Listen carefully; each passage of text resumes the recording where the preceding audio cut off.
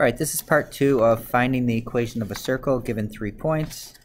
And we just found C, D, and E. So we can substitute those into our general form. So we're going to have x squared plus y squared plus 95/23 x, just substituting in C, plus 5/23 y minus 310/23 is equal to 0. So this is our general form, and now we're going to convert it to standard form. We like the standard form because it shows us the center and the radius. So it's not going to be pretty, but we'll be able to do it. So we're going to complete the square for the x's. So we're going to have x squared plus 95/23 x plus, I need to take half of 95/23, which is going to be 95/46. Dividing by 2 is the same as multiplying by a half. Squared, take half and square it.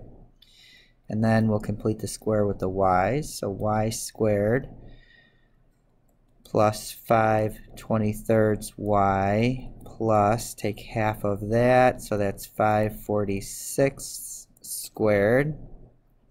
And we'll move the 310/23 to the other side. We're going to have to add our 95/46 squared and our 5/46 squared. Again, just use your calculator. It'll make things a lot easier for you.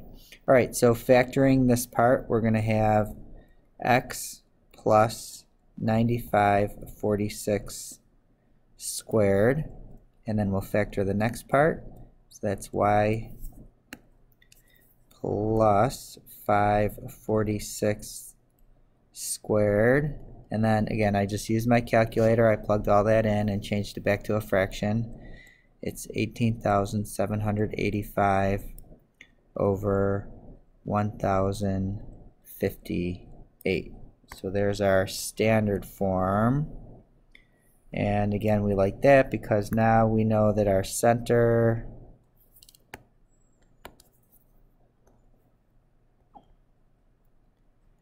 is going to be negative 95/46 comma negative 5/46, and our radius is going to be the square root of whatever this stuff is, which I didn't figure out, but you can go ahead and calculate what that is as well.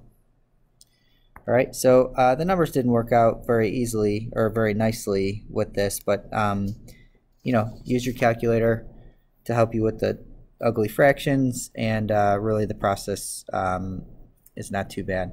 So if you have any questions, feel free to track me down, and we'll see you in another video.